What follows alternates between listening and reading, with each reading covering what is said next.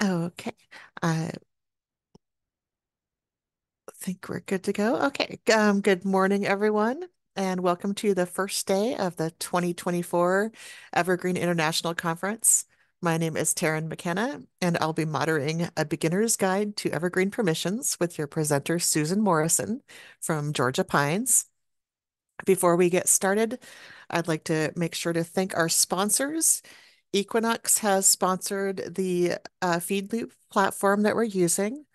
ECDI, the Evergreen Community Development Initiative, is sponsoring the captioning, and I'll post a link to that in just a moment. And Kipu is going to be sponsoring the Thursday Developer Hack Fest, and in the same day that we'll have the interest groups. If you have any questions, please post them in the chat. You can use either the Zoom chat or the Feedloop chat, and I will be monitoring both of them. They are not synced together, so you can, if you want to pay attention to both, you can open both. This session will be recorded. And with that, I will turn it over to Susan. So I'm going to stop sharing. And Susan, is your button green yet? Your share button? It is green, but it still says it's disabled. Oh, okay. Let me see. Let's see. Let me see if I can give it to you. Okay. Try it now. Oh, there we go. Thank you. Okay. And sorry, of course, I woke up this morning with a sore throat, so hopefully my voice won't give out in a couple slides. But thank you all so much for coming today. My name is Susan Morrison, and I'm the Pines Operations Analyst with the Georgia Public Library Service. And for about 2 years now, I've been working on a permissions review project for Pines to review our permission groups, primarily focusing on staff groups. So when I started the review project, I knew very little about Evergreen and absolutely nothing about permissions. So I'm hoping today to share some of the basics of what I've learned about permissions up to this point in hopes that it may help others who are in the same boat. So this is a beginner's guide to Evergreen permissions. During the presentation, I'll go over what permissions are and how they're checked, how depth and grantability work, and then some basics of managing permissions in the staff client, including how to manage permission groups and individual permissions. I have a slide at the end that includes links to various resources. And then I'm hoping to have some time at the end for questions, but of course, feel free to ask questions at any time throughout the presentation. Also, a disclaimer that I do introduce certain topics that I then have to kind of wait to expand on in later slides. So I will, let you know when I'll, touch on something later on. And I also include links in the slides to cross-reference that information.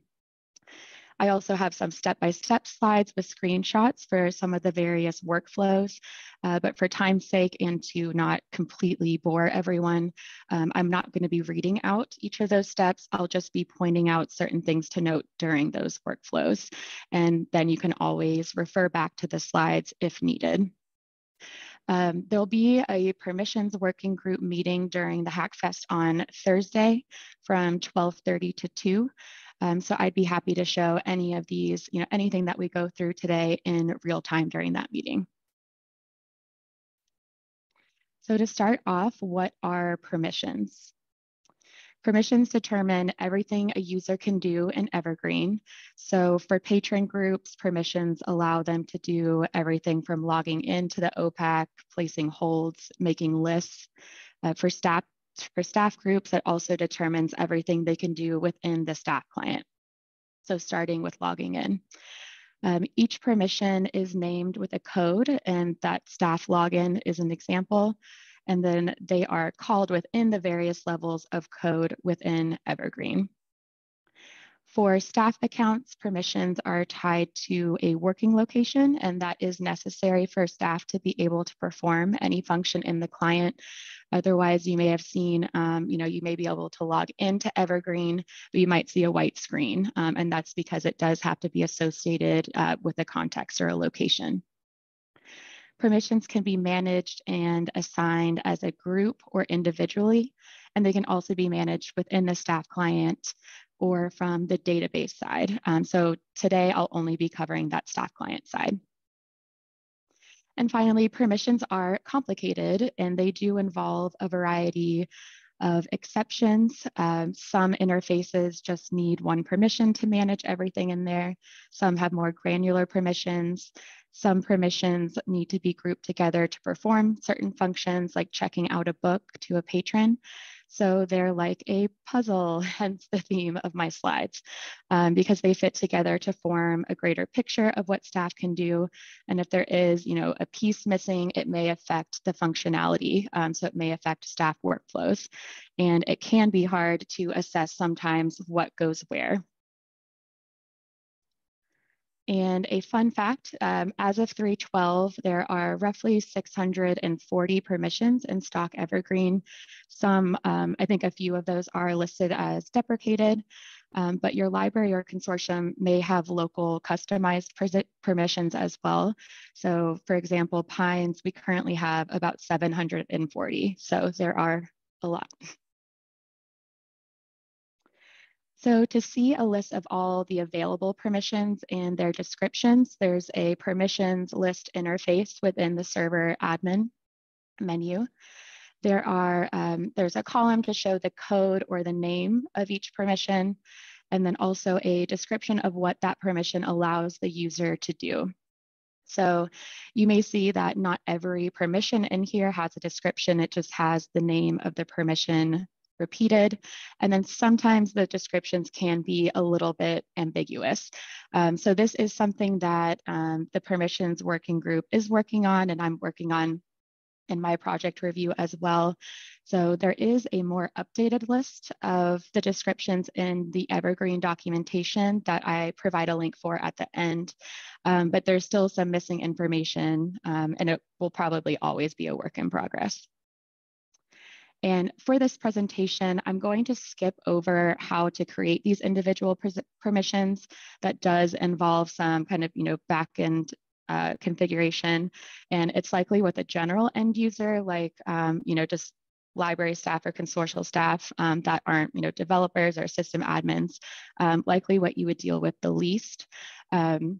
But I do want to note that because this is a presentation about permissions, I've linked slides that list the permissions needed to manage each of these interfaces.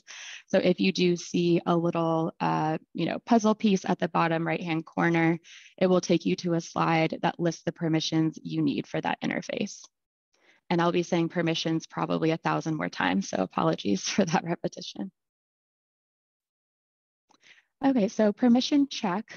When a user performs an action, the system looks at whether the user is active. Does the user have the permission to perform that action? And then where can the user exercise that permission? And this is otherwise known as depth, which we'll talk about shortly. And when it's looking at where, it will look at the home library and the working location of that user at the same time. So if the permission check succeeds, the action is allowed and they're able to perform that function. If the permission check fails, the action is not allowed and you'll receive a permission denied error message, and that's sometimes.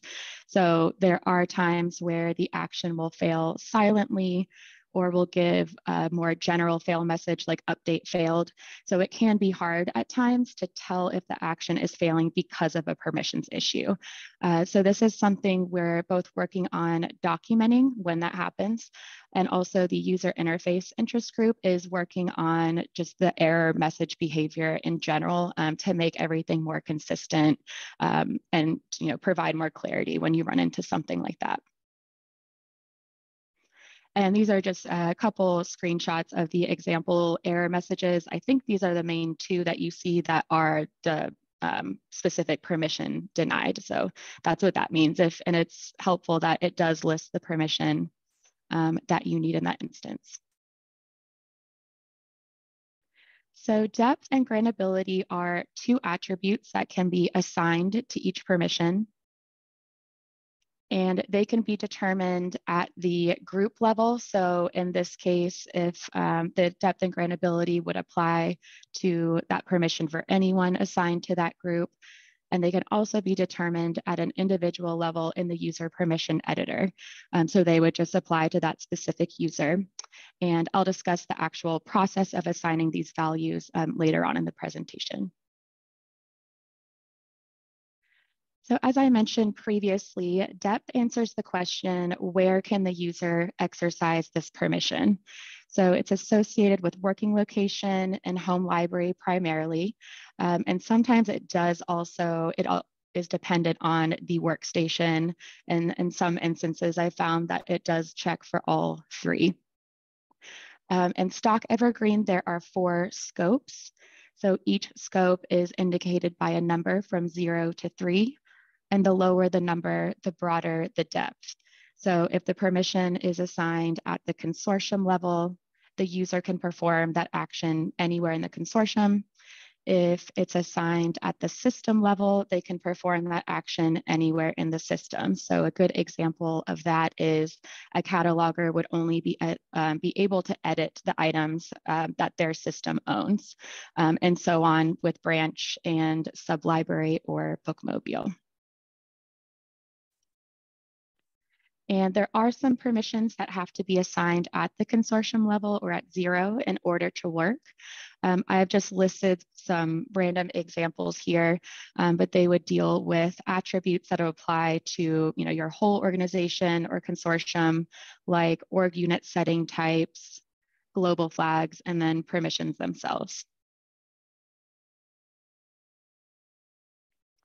And while depth affects the actual, performing of the function, grantability does not affect how or if the permission allows the staff member to perform that action.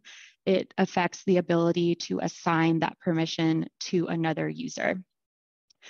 So it answers the question, can the user with this permission assign the permission to another user? So it is a true or false value. And if the permission is marked as grantable, users can only grant that permission to another user at the same depth that they have it assigned or a more narrow depth. So if I have that permission to create a survey at the system level and it's grantable, I can assign that permission to another user at the system, branch, or sublibrary level. I would not be able to assign it at the consortium level. And I would only be able to assign it to users whose accounts that I have the permission to edit. So if I'm a circ staff and I don't have the ability to edit a cataloger's account, I can't assign them that permission. So whether it's marked as grantable for me or not. And then to assign individual permissions or to assign to grant permissions to user accounts, you would do that through the user permission editor. And I can just check chat really quick. Okay.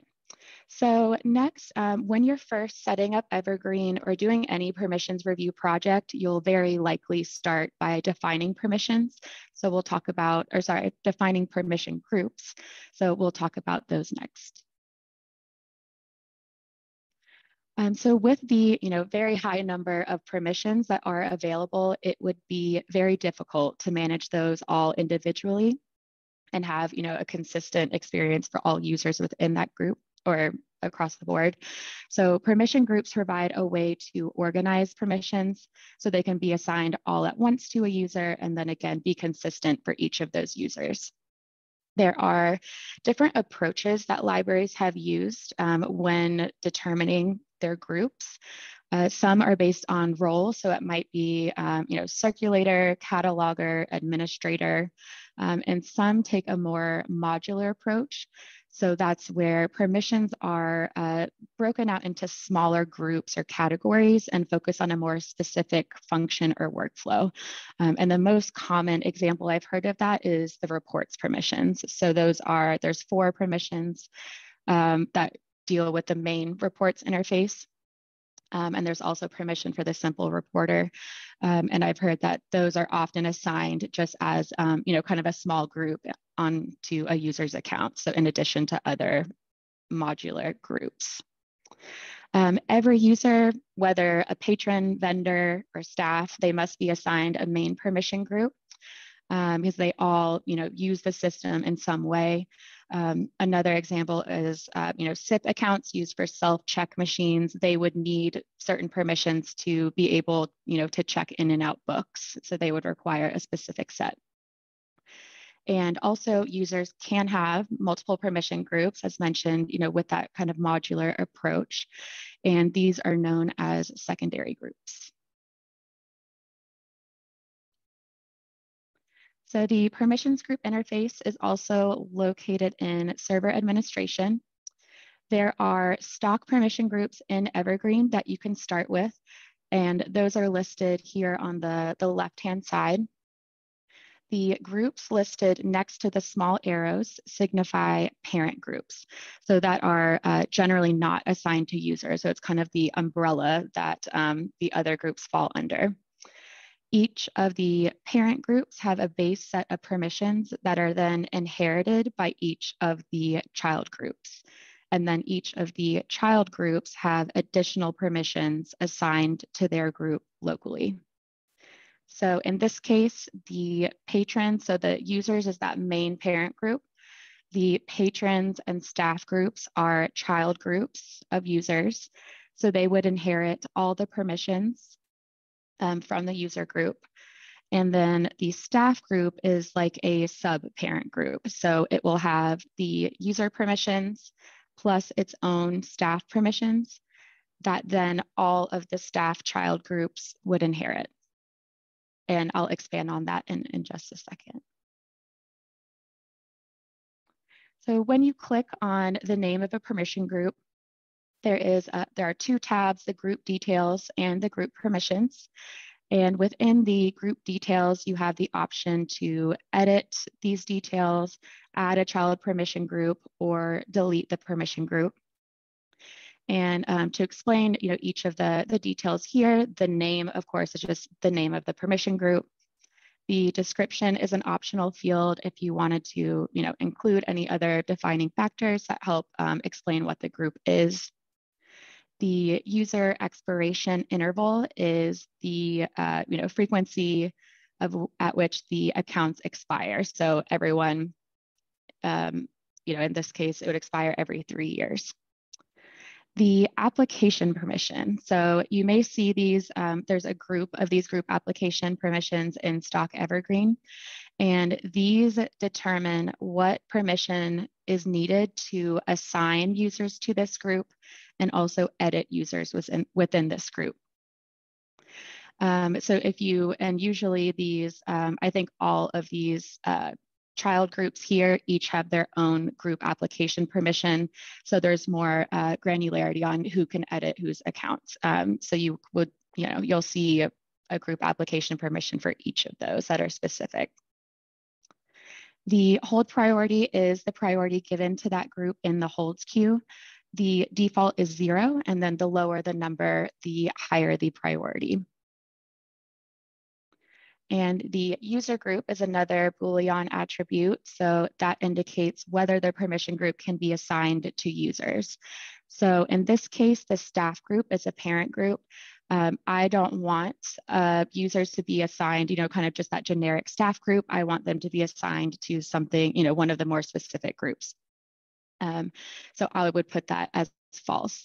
And you'll see in screenshots later on that in the account, these that are marked as not being a user group, they are grayed out in the permissions dropdown, so you won't be able to assign them. So this shows the process of editing permission group details. And when you're looking or when you're editing or creating the permission group, you'll see in the record editor that the parent group name is listed. So that can be helpful just to make sure you're in the right group. A drop down for the required permission is there. And just a note that it will show all the permissions in the drop down, not just the group application one. So you could, I guess, technically assign any permission to edit a group. And same here. So it's the same form. And if ever you're adding a child group, you would just want to make sure you have selected the correct parent group. So if you're creating, let's say, a new vendor account, or it's kind of its own, subparent group, you would go, from the top of the tree. So go from the users and choose accordingly. And when deleting, the main thing to note here is that no users can be assigned to the group. Or if any users are assigned to the group, it won't allow you to delete it. So it's kind of similar to, if a patron is assigned to a stat cat, you wouldn't be able to delete that stat cat. So all users would need to be reassigned to a different permission group before deleting. And then you would also want to make sure they don't have it assigned as a secondary group.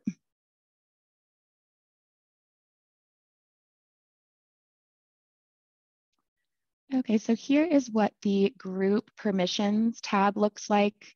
And in this example, this is the list for the stock catalogers permission group. This is a good visual to further explain the difference between permissions that are inherited and permissions that are assigned locally. So in the grid, under the group column, the parent group names will always be linked. So you can see here the parent groups are staff and users, and those link out. If you click on the links, you would go to their group permissions tab.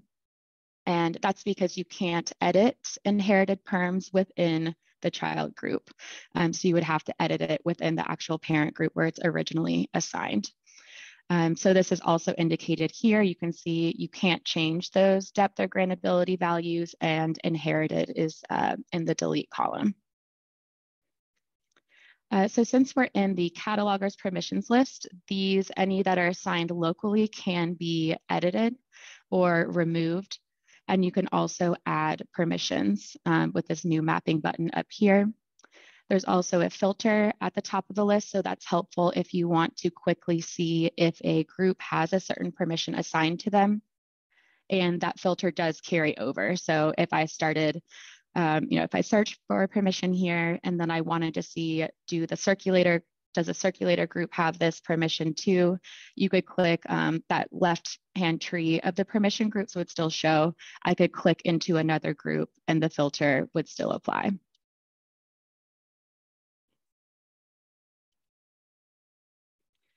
Okay, so adding permission groups, again, you'd use the add new mapping button. You can type into the field to bring up a dropdown. So it is helpful to know, you would want to know the code or the name of the permission so you can start the search and it will filter, as you type.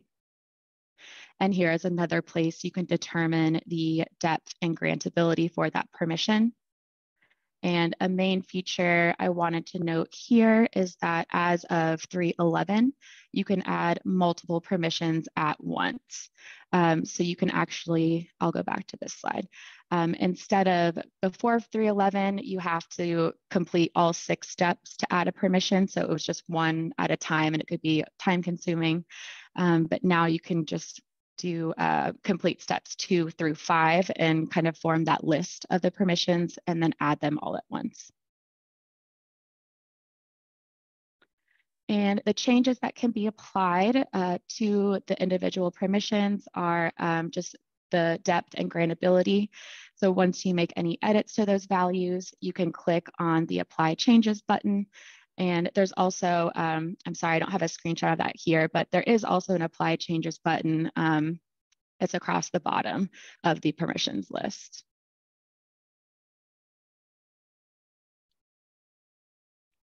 And removing a permission from a group is similar to the process of editing. You would just select the delete checkbox, which highlights the row, and then you would apply changes. And one tip here is that you can apply really as many changes as you want to the permissions all at once before clicking apply changes. So just to go back here, with these permissions, I can edit, I can change the depth, the grantability on any of them. I can select to delete one, and I can make all those selections before clicking apply changes. So they don't have to be edited just one at a time. Okay, so the permission tree display entry, if you add or delete permission groups, you'll want to update the permission tree display to reflect that. And the display shows up in two main places.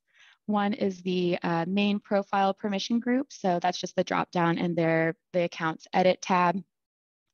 And that's what the interface that I'll show in a second will update. There's also the profile group dropdown in the patron search that automatically updates. So you don't, or you'll see that right away, but you would need to update it for this dropdown in the patron account. The interface is in local administration. And when you open the interface, this library locator, it will default to your workstation location. So you would not be able to see, I think you just see the display entries tag with nothing else.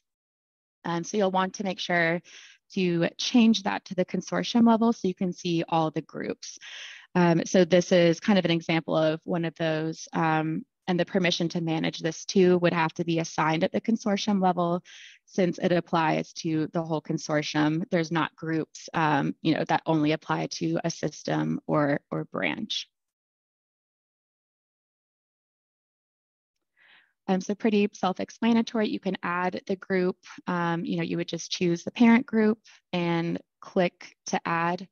Once the pop-up comes up, you can choose from the available groups, and it will only show you the groups that aren't already in the tree. And with the add root entry, there are, I know there's at least one bug about its functionality.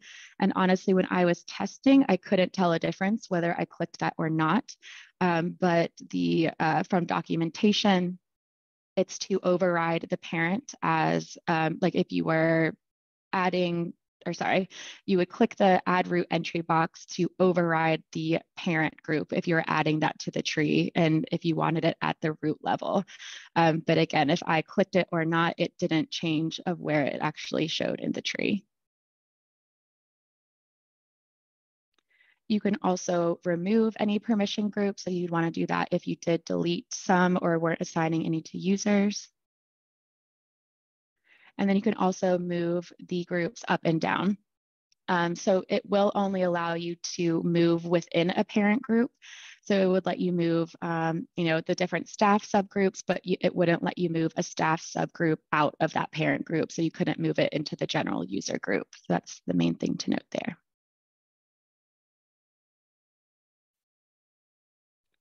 Okay, so assigning groups to users, this is likely what most staff are the most familiar with. So there's two types of groups in a user's account. The main one is the permission group, or sorry, the main profile permission group, and that one is what's required.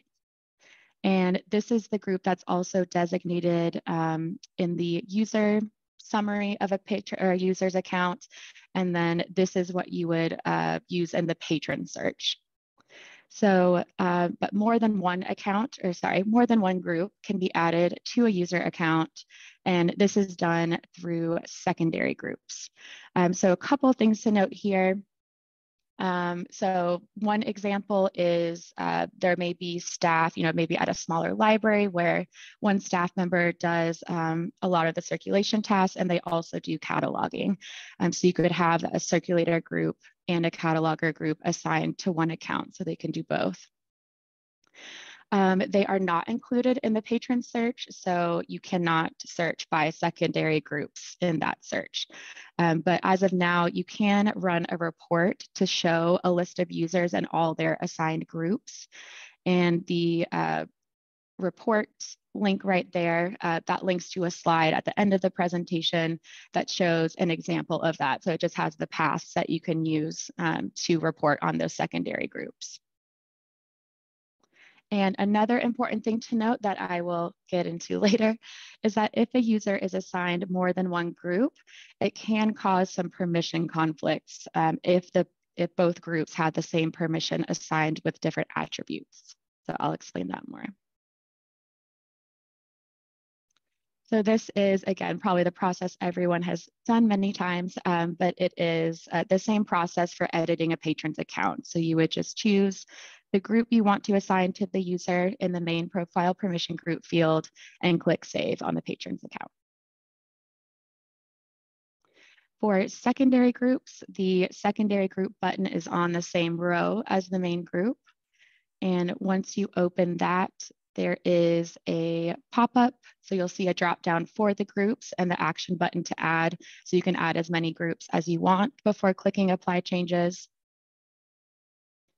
And when you do add secondary groups, you would need to save the account as you normally would with a patron edit. Then removing secondary groups, you'll see, you'll click that same button and see the same pop-up. The action button will just be different. So it'll change to show delete for any of the groups that are currently assigned.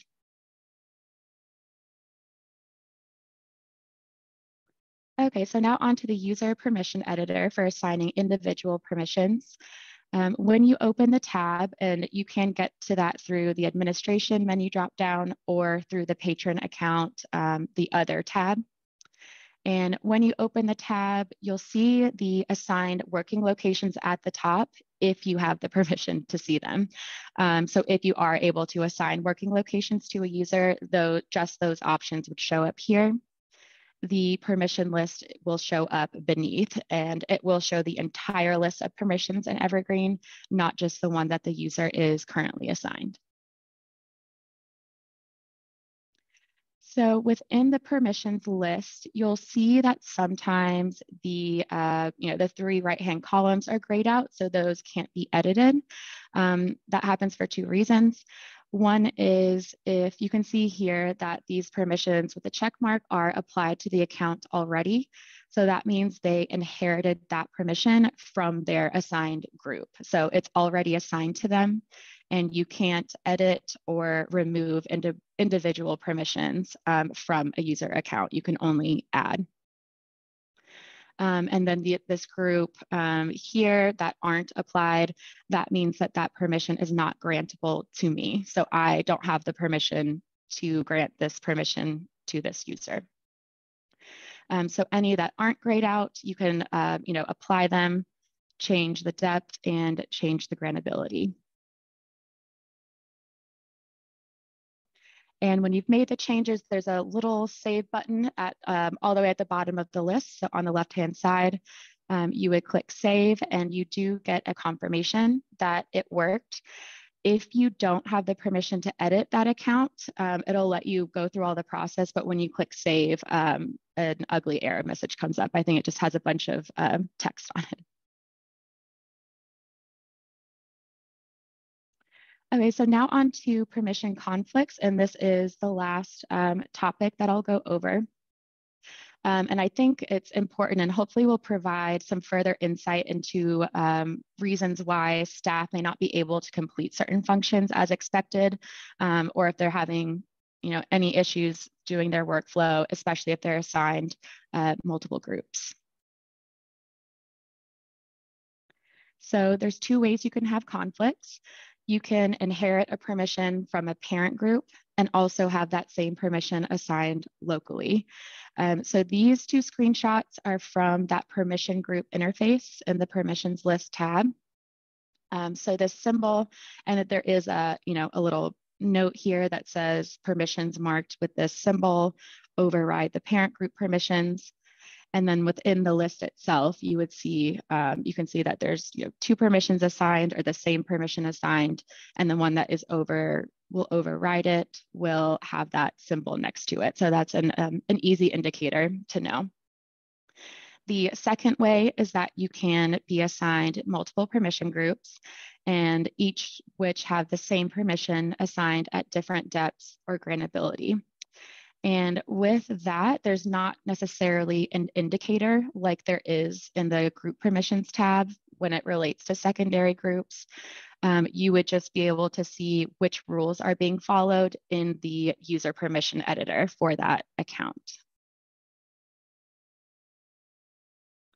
So when there is a conflict, the depth is checked first, and it's checked at or looked at in ascending order. So from 0 to 3. And the broadest depth and its associated grantability wins. Then grantability is checked second. So that's either a true or false value, so 1 or 0. And that value is looked at in descending order. So the true value of 1 would override the false value. And I have a few examples to hopefully better explain that. So this is the case of, or the example that was shown in the screenshots with the view org setting. So let's say I'm a global administrator. So I have inherited that view org settings permission from the staff parent group. It's assigned at the system level, and it's not set to be grantable. At the global administrator level, I have it assigned at 0 depth, so for the consortium, and it is grantable. So because this global administrator permission is assigned at the consortium level, these are the rules that will be followed. So I would be able to view all org settings for the entire consortium, and I would also be able to grant that permission to other users, of course, with if they don't already have it and if their account can be edited.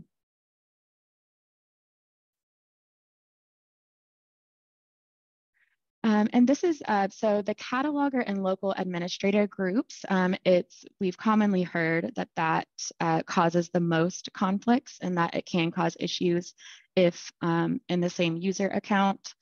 And I've heard that if the cataloger group is assigned as the main group and the local admin as the secondary, that it can help with this. But so far in testing, I haven't been able to find a case where it matters whether, which group is main or secondary. If anyone has an example of this, I would love to know so I can document it. Because I'm sure, there's just many ways of testing and many things to test to run into different situations. So I would love to know more if that does happen. But in this case, so I have 2 groups assigned to my account, the cataloger group and the local administrator. They both have the create copy note permission. And at the cataloger, or in the cataloger group, it's assigned at the system level and it's not grantable. At the local administrator level, it's assigned at the system level again, but it is grantable. So in this case, because the depths are the same, it'll follow that system level. But then because the grantability is true, that overrides the false value. So I would be able to create item notes on items that are owned by my system, and I would be able to grant that permission.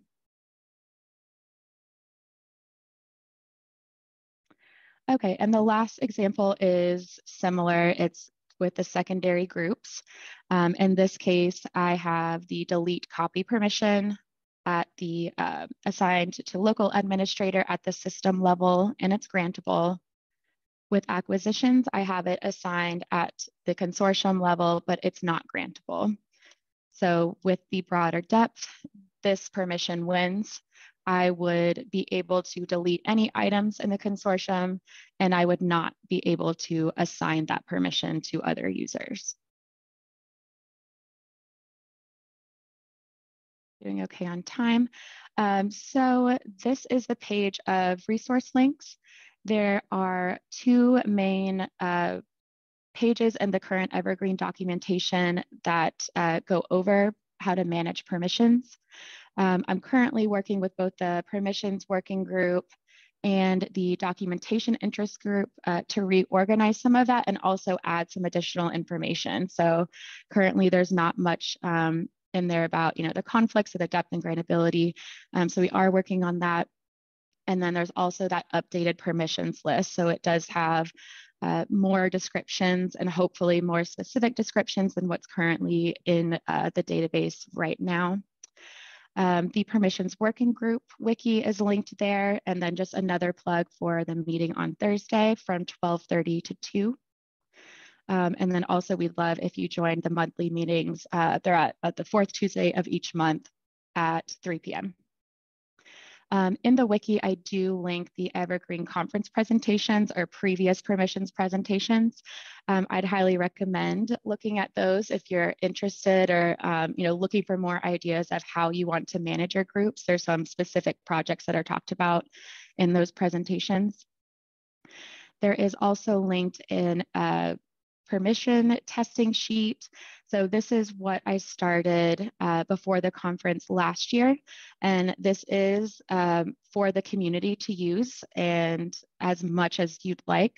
There's a tab for all the permissions with their descriptions and testing notes.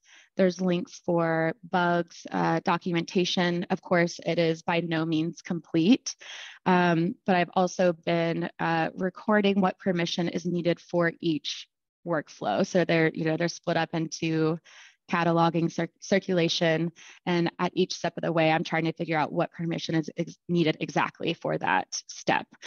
So hopefully there's something helpful in there for you, and please feel free to add comments, notes, questions to the document. Again, it is for the community, so I want people to be able to use it as much as they want to. And the last two are code-based. So the field mapper is a map of the field. So it has, among other things, it defines permissions needed for various interfaces.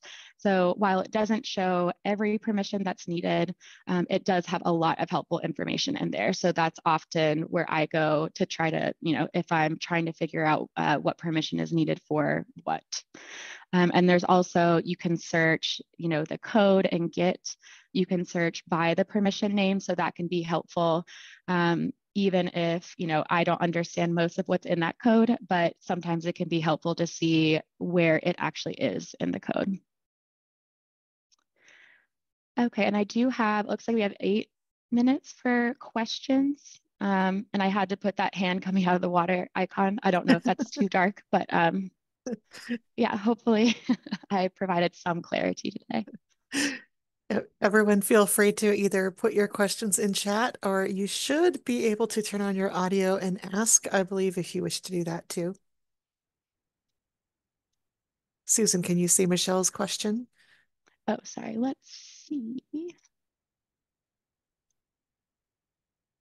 Okay, I think I saw, Michelle asked, I think I saw that the perm group display and patron search can be customized. Where is that configured? So that would be in the permission tree display. And that's in local admin. And let me see if I can actually just, I can try to share my screen.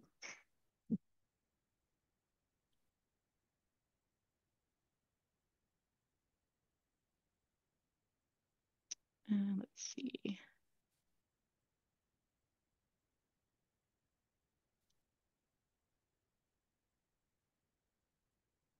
Okay, so is that showing for everyone? Yes. I somehow have all these windows open and I thought I closed everything. Okay, so in the local administration, there is no, I'm not seeing, there it is, permission tree display entries. So you would change, this to the consortium level, and then that's when you would see all the display entries.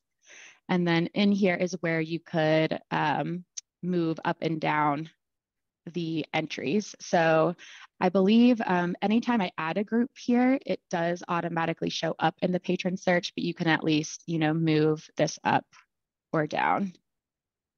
And let's see if it works as the demo. All right, so I just moved acquisitions to the top. And then in the patron search, okay, it didn't work. I might need to clear cache and log out and do all of that good stuff. I think there may be a bug as well with that. I think if you go to create a new patron, I believe it shows up, but it may not show up everywhere. Gotcha. And Michelle asked, should that apply to patron search as well as patron registration edit? Yes, it should. It should. Yeah, it should. Whether it Okay, actually yeah, does or so not. this does, in the patron edit, it does determine that. And that's why I think, because the patron search does automatically update when I add a group or delete a group, I think the permission tree display may just be for this dropdown, not the patron search. So maybe that's what the bug is. But it did make that change here.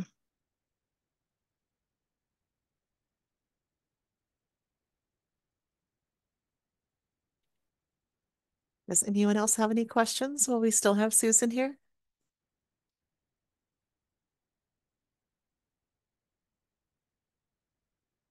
Yes, I've seen Okay. that too, Michelle. I'm pretty sure there's a bug somewhere. I'm looking for it right now, but I'm not seeing it.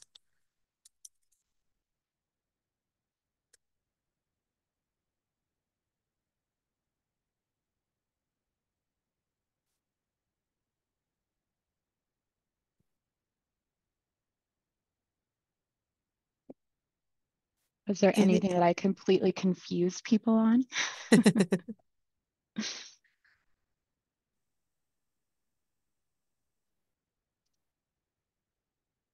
no, Oh, I I'd just like saw to Andrea's comment. Yeah, that's not a fun fact. It's too many. I'd like to repeat Susan's encouragement for people to show up to the permissions working group. You don't have to be an expert on permissions to join that. You can come in and ask questions and experiment. Yes, thank you. Yeah, all perspectives are so welcome. So whatever you do in the library in your consortium, it would be great to have more people in those groups just to get again more perspectives. There was one meeting where people shared, how they thought about organizing groups or how they approached that. So that to me can always be a continuing discussion because again, all the ideas that can help with that, I think could help everyone. But, Curious, what steps do you take when doing an upgrade and checking for new permissions? Yes. so yeah, we usually start by reading through the release notes for whichever versions have been released since the last time we upgraded. And the release notes should indicate any new permissions that have been added. And so then we'll discuss on the team, which permission groups should have those permissions added. And hopefully, so I have been trying to, or I have added the permissions as new ones have come out. So those are on the main testing sheet. Um, so hopefully, yeah, that's usually up to date, once the release notes come out. And as Chris said, we do test those thoroughly. Chris also said we review the SQL upgrade scripts for any perm additions and changes.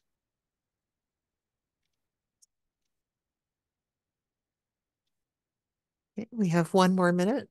If anybody has one last question. Oh, and I meant to put up my thank you slide.